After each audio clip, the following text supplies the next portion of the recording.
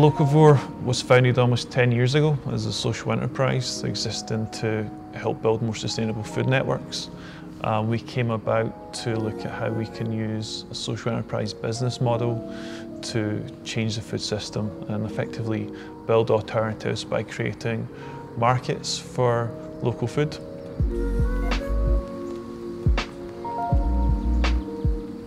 On the growing side of things, we've just taken on a 2.5 hectare site, a former council plant nursery, where we have glasshouses, polytunnels, and other areas of land and building that we'll be making use of and developing over the next few years. On there at the moment, we've moved our flower growing business,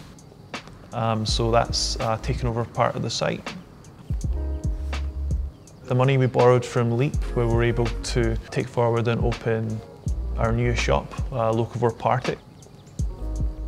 So I guess particularly around borrowing money, one of the issues there is often that you're borrowing from a bank, and that doesn't sit particularly comfortable with me. One of the good things about working with LEAP as well is that they're not just there to lend you money and then look to take it back with lots of interest. There's the grant that goes hand in hand with it, and there's the mentoring as well. So if you borrow money from a bank, they generally don't know very much about your business, they don't know much about sustainable agriculture and building a better food system, but LEAP does.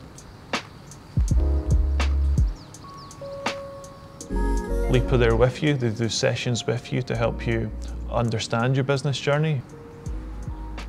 help you understand the growth trajectory you might be on, and to find out what you don't know as well, and help you learn to fill those gaps or give you the assistance you need to make your business ready and have the skills it needs to take on the new project,